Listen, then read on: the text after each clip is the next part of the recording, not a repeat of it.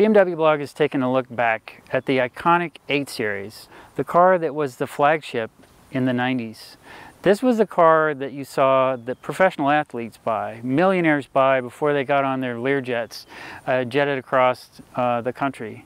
It was produced from 1989 until about 1999, and still today, certain models sell for over 100,000. It was the test bed for all the new technology. It was the first car designed by computer-controlled assist device, or they called CAD. It had one of the lowest drag coefficients at 0.28. All right, so the big question is, how does this thing drive?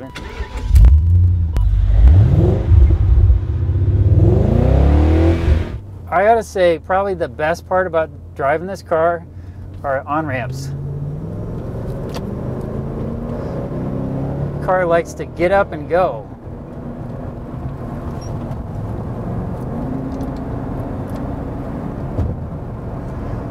Out on the open road, it kind of really just settles down and comes into its own.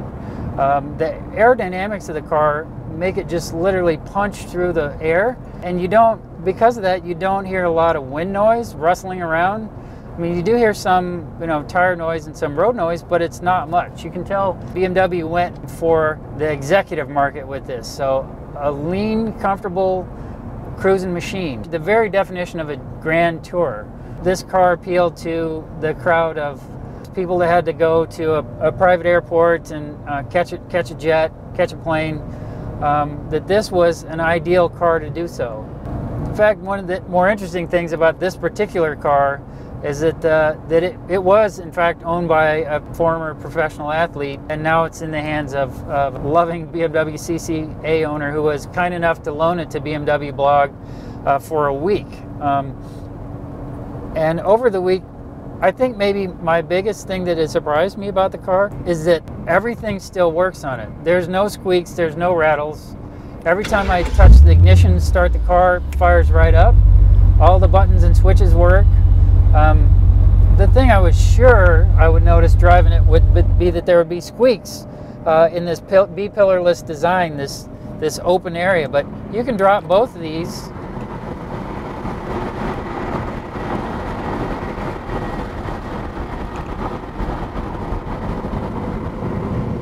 Pop them right back up, no wind noise. It's just amazing. There's nothing catching the wind and making noise when you're driving it. It would be the ultimate 90s road trip car. It just wants to go and go and go out on the open road.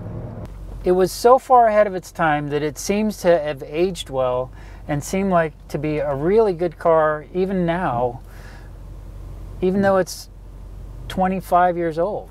The design of the original 8 Series is really rather remarkable in that, yes, it's a two-door executive coupe that is built to go like 1,000,000 miles an hour on the Autobahn, but it really was a car that was ahead of its time in terms of its design. In fact, it was the first car that BMW made that was completely computer assist device or CAD drawn, and they were able to get the coefficient of drag on the car less than 0.3. Some references say 0.28, some say 0.29. But it was really remarkable for the time, and they really let form follow function. By that I mean the whole thing is built aerodynamic from the very front with the iconic twin BMW kidneys up front that are really small, to pop-up headlights, to a long tapering hood that helped house the 12-cylinder motor that it launched with. I mean, what other cars do you know that are 12-cylinder that come with, whatever, this is the V8, the 4.4 liter V8, by the way.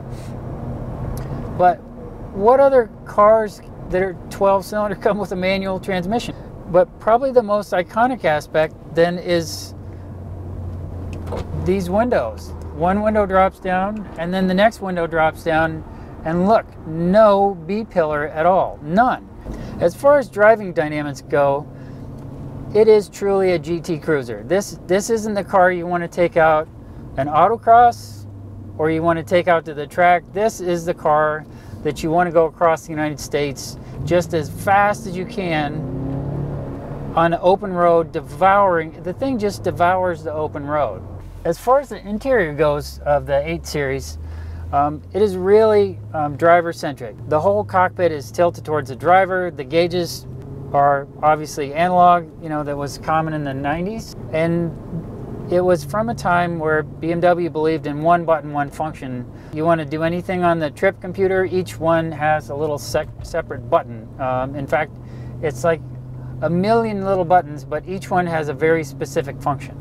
As far as the seats go, it's an incredibly comfortable car. I mean, it has a million-way adjustable seats that are still supportive so many years after it was produced. This car was so ahead of its time in its design and use of technology that to this day BMW uses things that they developed on this car, and we're talking like 25, 30 years later. Probably the biggest of which is this shoulder strap that's incorporated into the seat. Because BMW went with this completely pillarless design in the middle here, they had to come up with where to put the shoulder strap. So they put the shoulder strap in the seat.